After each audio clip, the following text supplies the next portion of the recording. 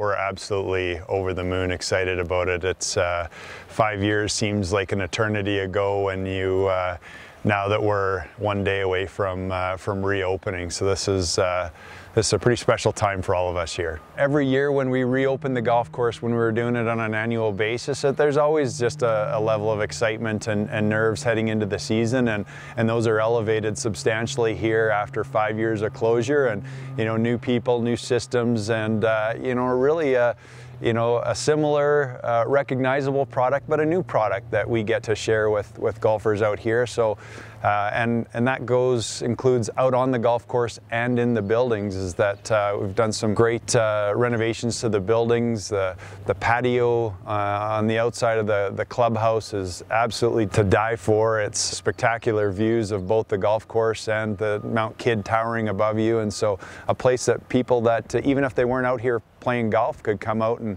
have a drive and have a bite to eat out here. It's not unusual for us to have bear activity out here. We've got one of the healthiest bear populations in the world out here in Kananaskis, grizzly bear populations, and so this is their world, this is their environment. They're out here all the time. We just have the privilege of being next to them and getting to see them often, but this isn't anything unusual for us. While they typically want less to do with us than we do with them, they're still wild animals. They need to be respected, and keep your distance. Make sure that you're phoning us to let us know that you've had a sighting, and we immediately let our conservation officers know, and they will come out and manage the scenario.